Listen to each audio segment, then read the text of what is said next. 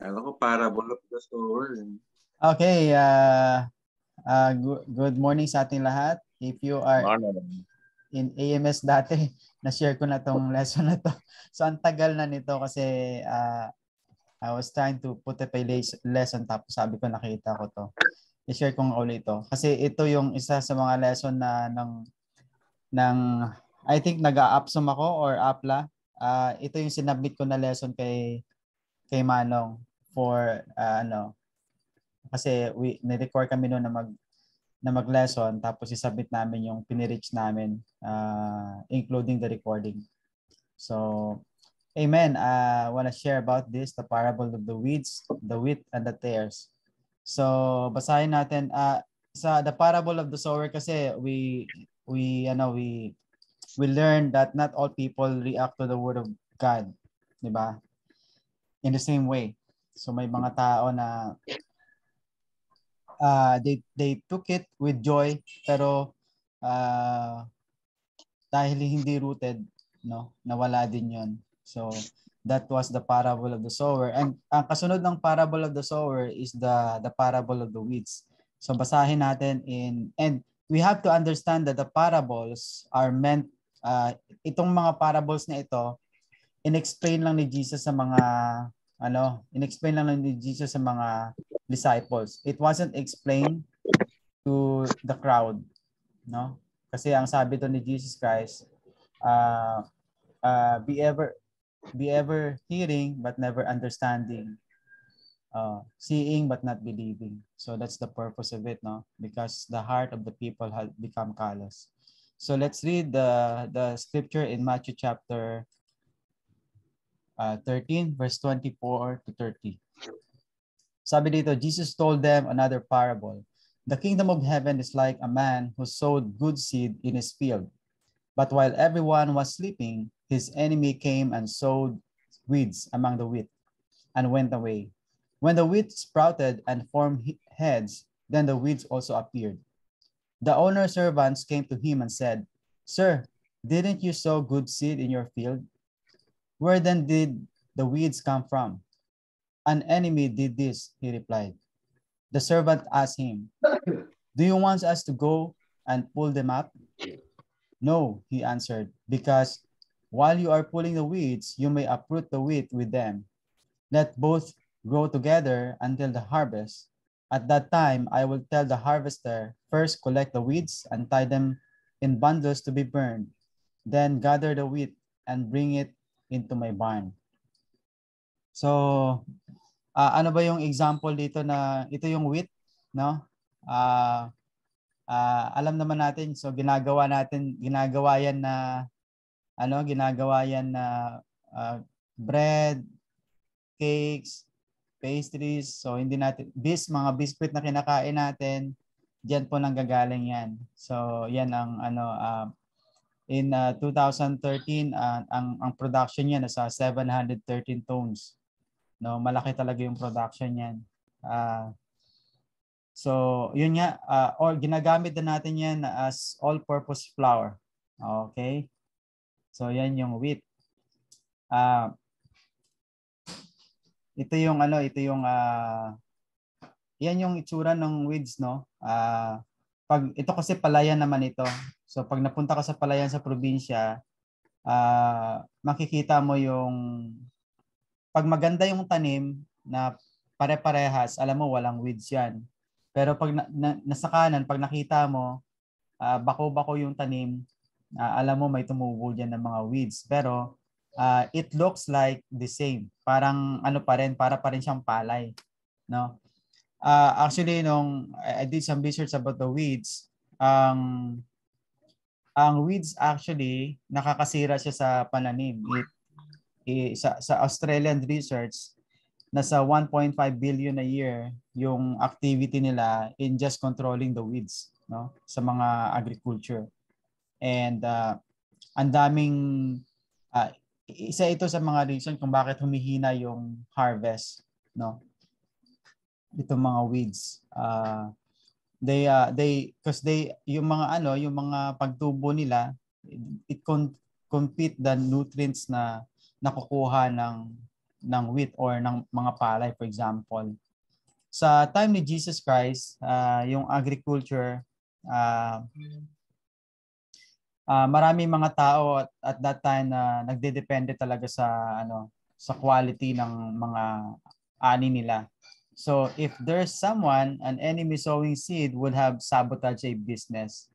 Malaking yun, malaking dagok sa business if someone would sabotage and plant a weeds within the field of wheat, no? But sabi nga ni Jesus, instead of tearing out the wheat with the tares, the landowner in this parable wisely waited until the harvest. So sa story ni Jesus Christ, usually may weeding time kasi yan eh. Even sa palayan, may weeding time yan. Ibig sabihin, binubunot yung mga weeds. But this example of Jesus Christ means another thing, no? Another lesson or meant related to a kingdom story, no? So here, Jesus allowed them to grow together. After harvesting the whole field, the tares would be separated and burned, while the wheat would be saved in the barns. So ito yung explanation ng the parable of the weeds. And this is very important. No? So in verse 36, sabi dito, then he left the crowd and went into the house. His disciple came to him and said, explain to us the parable of the weeds in the field. So nung binigay ni Jesus tong parable na to sa mga tao, which always describe the kingdom of God, hindi niya na ini-explain sa mga tao, ini-explain lang niya sa mga disciples. So, when you are, hindi naman tayo yung first recipient na tong parable. So, siyempre kung ikaw yung original nakikinig doon, you might be entertained by the story of Jesus, but you don't know exactly what's the story behind. But for us, we are blessed na ngayon alam natin yung storya, di ba? In verse 37, he answered, the one who sowed the good seed is the Son of Man. The field is the world, and the good seed stands for the people of the kingdom. The weeds are the people of the evil one, and the enemy who sows them is the devil. The harvest is the end of the age, and the harvesters are angels. As the weeds are pulled up and burned in the fire, so it will be at the end of the age. The Son of Man will send out his angels, and they will weed out of his kingdom everything that causes sin and all who do evil. They will throw them into the blazing furnace, where there will be weeping and gnashing of teeth. Then the righteous will shine like the sun in the kingdom of their Father. Whoever has ears, let them hear. So ito yung metaphor ng parable of the wheat, the story na sinare ni Jesus Christ. The sower is the Son of Man, si Jesus. The field, so yung field daw, yung tinatamnan is the world. Yun ang explanation niya dito. The good seed or the wheat is the people of God, and the weeds, the people of evil one. So may mga tao din yung si Satan or enemy, the devil or Satan. Harvest, end of the age, judgment day, and the harvester are the angels. That's in Matthew chapter 24, 30 to 31, Revelations 14 to 15. So, itong metaphor na to, it gives us a better understanding what Jesus shared in the story, no? So, yung yung field, some of this, yung field, ina-associate nila yung church, but the Bible says here that si Jesus sabi niya, yung field is the world where people grow together like wheat and tares or wheat and weeds, di ba? Na God allows us to grow in a sense whether we grow as a wheat or we grow as a weeds, no? So later on, the angels will do the harvest. The sowers, Jesus, the servant asked him, do you want us to go pull them up? Sabi niya, no, he answered, because while you are pulling the weeds, you may uproot the wheat with them. So, maganda naman yung intention ng mga servants because they care for the good seeds, di ba? And kapag sa pananim, you don't want to see yung mga weeds doon, no? Or yung mga tares doon sa pananim mo. You wanted to pull them up para hindi apektado yung mga pananim, yung mga good seed. However, dito si Jesus Christ or the Son of Man decided to let them grow together. No? Only si Jesus lang is the one who can distinguish all kinds of weeds and wheats, no? So I'm sure that the servants, no, na ano naman nila, na identify nila yung pag sa mga pananim, halata naman kung ano yung weeds at saka yung wheat. But in reality, ito yung itsura nung tares. So it looks the same as the wheat, no? Ayan yung wheat, yung tares, ganyan din siya tumubo, para din siyang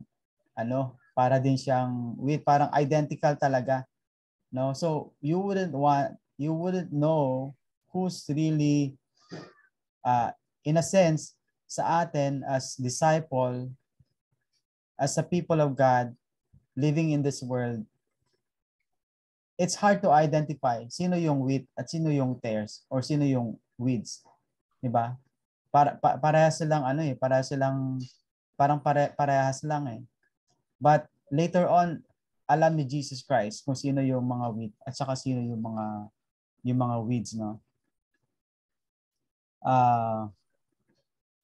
How does this parable of the weeds apply to us? So let them both grow together until the harvest. At the time I will tell the harvester, first collect the weeds and tie them up in bundles to be burned, then gather the wheat and bring into my barn. So ang function natin, yun nga, was compared to a plant that will grow in time. So si Jesus Christ, hinahayaan, whether you like it or not, whether I like it or not, mag-grow ako. Yan, di ba? Yan talaga ang totoo, mag-grow tayo.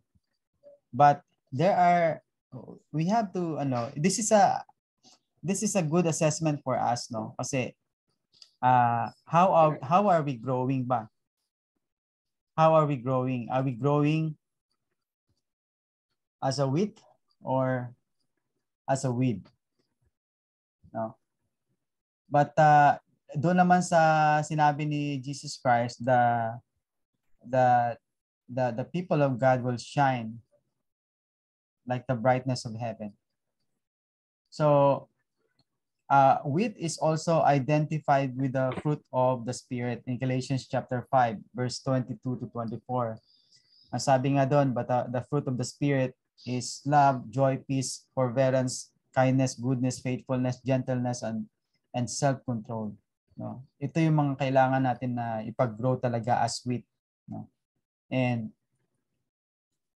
so ito yung comparison ng sa rice naman, nakita mo yung comparison ng rice grain at saka yung tares. Ito yung mga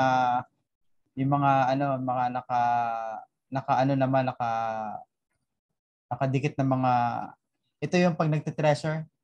So lumilipad lang yung mga tares na sineseparate sa mga rice grain. So makikita nyo yan dito sa probinsya kapag nagte-treasure or nag-aani na yung mga farmers. In verse 40, as the weeds are pulled up and burned in the fire, so it will be at the end of the age. The Son of Man will send out his angels, and they will weed out of his kingdom everything that causes to sin and all who do evil. Take note of this, no? The weed out of his kingdom everything that causes sin and all who do evil. So you would know that in everything that causes sin in Matthew chapter 18 verse 6 to 7, 1 Corinthians chapter 8 verse 11 to 13, all who do evil in Galatians chapter 5 verse 19. We all know that yung scripture about those who cannot enter the kingdom of God, followed by the fruit of the Spirit. So there is a warning in this parable actually na sinasabi ni Jesus Christ that but the good news is For those who are faithful to God, ang awesome doon is that you will shine like the brightness of heaven. Diba? Ayan nga sabi dito, in verse 43, then the righteous will shine like the sun in the kingdom of their Father. Whoever has ears, let them hear. So this is exactly what in Daniel's has been said, no? In Daniel chapter 12, verse 33. Those who are wise will shine like the brightness of heavens, and those who lead many to righteousness like the stars forever and ever. And can you imagine, 'di ba? Tinitingnan lang natin yung brightness nung sun. And hindi na tayo makatitig sa ano. Hindi na tayo makatitig sa sun sa sobrang silaw, 'di ba? And when you look at the stars in heaven, it's amazing. 'Di ba? Nakaka-amaze parate kapag dito sa probinsya, kapag tumingala ka sa langit, lalo na kapag wala yung mga ulap, nakaka-amaze lang talaga yung mga stars. And we are being compared to that, mga kapatid. We should be encouraged na yung mga followers of Jesus are compared to a sun or the stars that shines like the brightness of heavens. Ganon daw tayo. Pag tumingin ka sa langit, it's so visible, attractive siya, magnificent, amazing yung we can praise God just seeing the stars in heaven. And it's just amazing how we can be as we grow in the Lord, di ba? As we grow the fruit of the Spirit in us, ganun daw ang pwedeng mangyari sa atin. Amen, mga kapatid. So that's the parable of the weeds. In conclusion, grow as wheat, not as weeds. Be a good seed that produces crops, and let the Holy Spirit in you produces its fruit. So ayun, mga kapatid, I hope na ano natin, naintindihan natin itong parable of the weeds. So that's it. To God be the glory. Amen. Amen. Thank you very much.